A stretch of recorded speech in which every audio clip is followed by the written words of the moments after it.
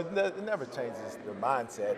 As far as I'm concerned, standards are standards. So I always have standards in my room, regardless of who's there, who's not. And so, like I said, they handle that negotiation and contract stuff. But what I've seen from afar, I like about him, and so nothing but good things. And so I'll be happy to work with him. How about a young guy, Michael Gallup, that has gotten better, in his first 2 years? That's another young player that's good, coachable, and somebody you can mold as well? Yes, I remember him coming out and just liking the talent level and where he's at. But right now we're doing the play evaluation stuff. So for us going through each individual guy, we're kind of getting into, just going into that stuff right now. So we're just trying to get a feel. I'm a type of coach, I like to put my eyes on them, get on the grass, things like that. So I never like to have preconceived notions. What excites you about working with this receiving corps here in Dallas? Oh, it's a very young, talented group, and so whenever you have change is good. And so my biggest thing is to be able to have a relationship with them and talk to them and understand, like, what do they know and what don't they know. And so each individual is totally different from each other. So I'm kind of systematic that way. So until I really get a chance to meet them and to talk to them, and which we can at this point, and really get them on the grass, and that's when I formulate ideas and things of that nature. Obviously, he's kind of in the same spot as Amari Cooper, but what have been your impressions of Randall Cobb and what he did in the slot in 2019 with Dallas? What I've seen from afar, he's very productive, excited to be able to work with him. Again, we're still in this evaluation process, so it's a lot of things. We just got here Tuesday, and so it's a lot of things going on, just from an HR standpoint, just from everything else. But from what I see thus far, it's been good.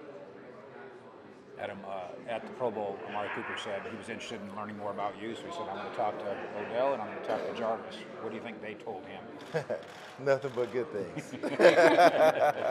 So I have formed great relationships with those guys since college, so it was bittersweet in leaving them, but it's change is good, on to a different story, and so I'm excited to be here, be in Dallas, so with this franchise and with Coach McCarthy, I'm just excited to be here. Is there a way to be a taskmaster and a big brother and a teacher all in the same guy?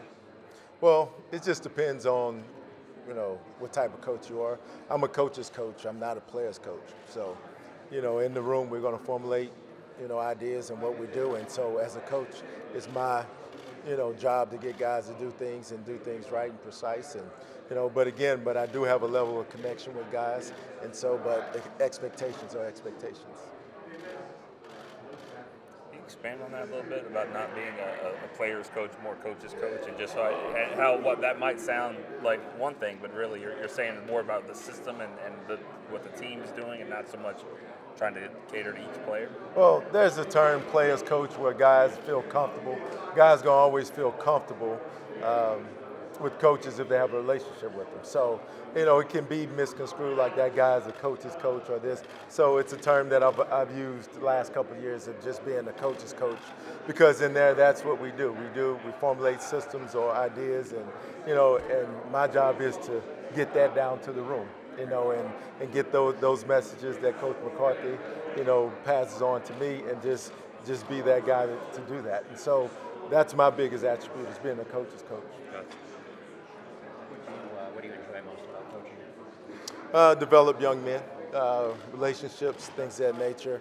As far as playing days at McNeese State and coming back to coach at McNeese, because they were kind of like, you're a guy who learns the whole picture. You'd be a great coach, but never really thought of myself as being a coach. But I just want to thank them for giving me the opportunity. Coach Kiesler seen that in me when I played at McNeese, and so to be able to go back there and start a coaching career. In the first couple of years, I didn't know if that's what I really wanted to do, but formulating and getting receivers that I never really had receivers, coaching at a smaller school, you have to develop those guys. So I take pride in development and developing guys and being receivers, being technicians, being route runners, things of that nature. When you were approached about this opportunity, just what was your first thoughts? I was, at first, I'm kind of laid back in situations, and when they happen, they happen. But I was excited to get this opportunity to come back home to Texas, and be closer to my family. And when I had the opportunity, I was just like, wow, it was something I would really want to do. So when it happened, Coach McCarthy, and it worked out, I never realized I had so many Cowboy fans that were my family members. So, so everybody's Cowboy fans now. So my teammates growing up, things of that nature, like you really don't know how big it is until it happens. So.